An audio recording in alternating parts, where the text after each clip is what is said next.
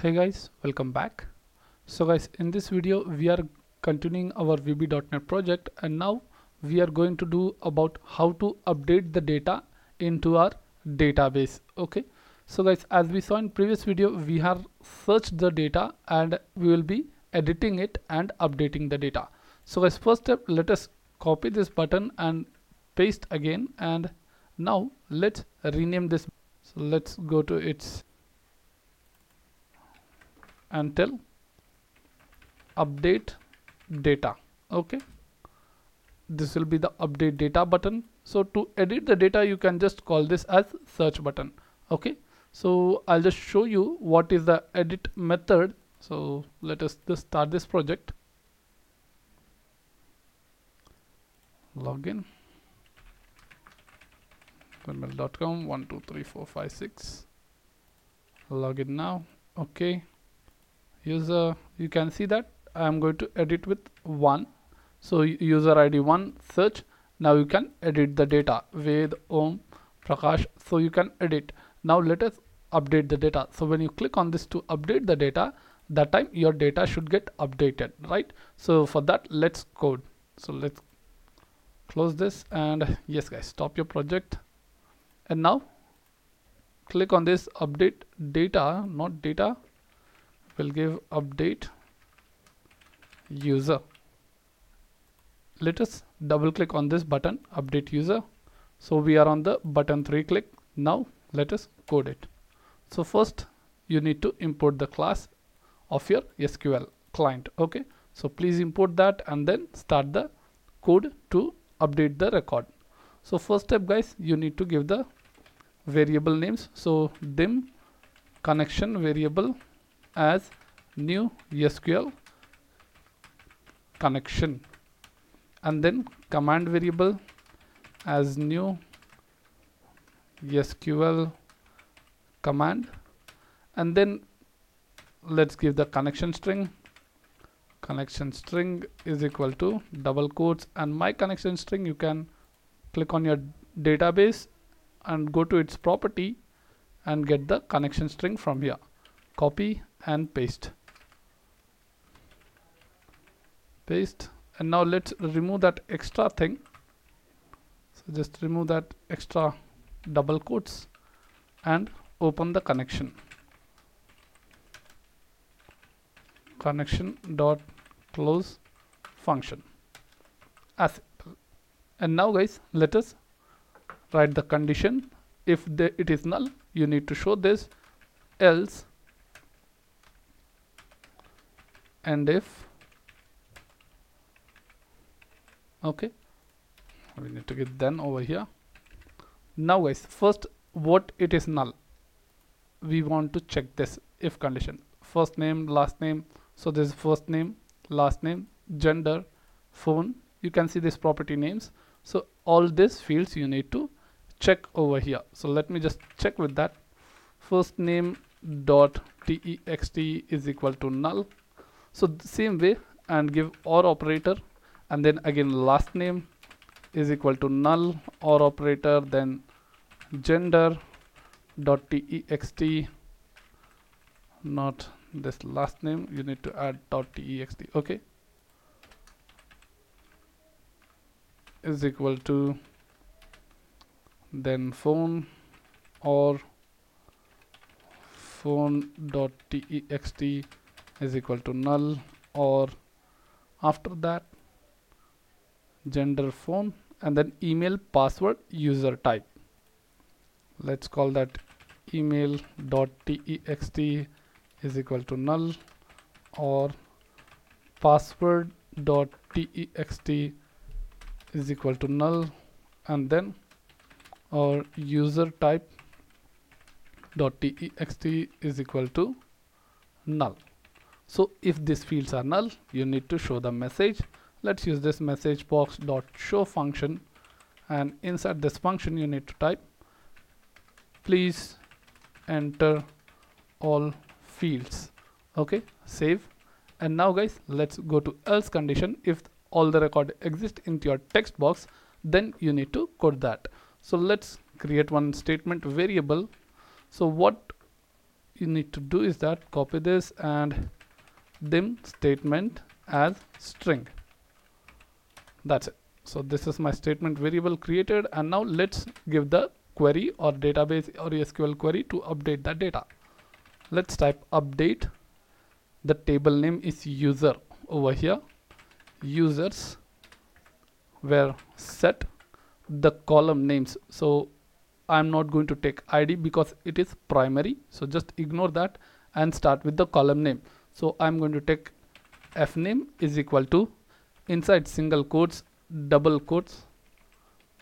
Let's remove that and use AND operator 2 times and call your input field names. So my first name over here, text box name dot text. Okay, so this is nothing but your text box name.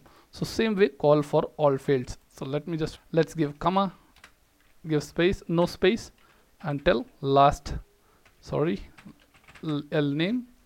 We need to call this DB, I mean column name of your database. I mean we need to last name. So this L name is nothing but your user column name. Okay, so let's call that is equal to single quotes inside the single double AND operator, and then call your text box name dot text. As simple, done. So same way, let us give again comma, copy paste, type gender, paste, phone, the input box name phone, paste, after phone is email, column name, and the text box name email, and then password, table column name is password, and the text box name is password dot text, and then final one user type. Let's paste that and remove this last column over here and tell user type, save this, user type dot text, and there is no comma or anything. It's just ending with the double quote at the last. Now give the where condition over here. So where column name ID is equal to inside single quotes, inside double quotes, and use that AND operator, and then call the ID. So what ID you're going to get is that this ID. Okay, so this property name is search user ID. So let us type that over here, search is user ID dot text. Okay, save this. So this is the most important thing in our update code. Okay, let's save, and now hit enter, and now let's run this above statement. So let's create one variable command with the new SQL command function,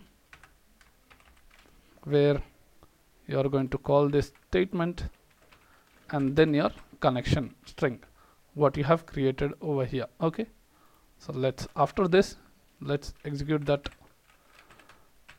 query, non-query, save, and now let's use the message box to display the message box function, where record updated successfully with the message box style msg box tyle style dot information with success. Let's save, and after this, showing the message, I want to clear all these input fields except this 2 combo box.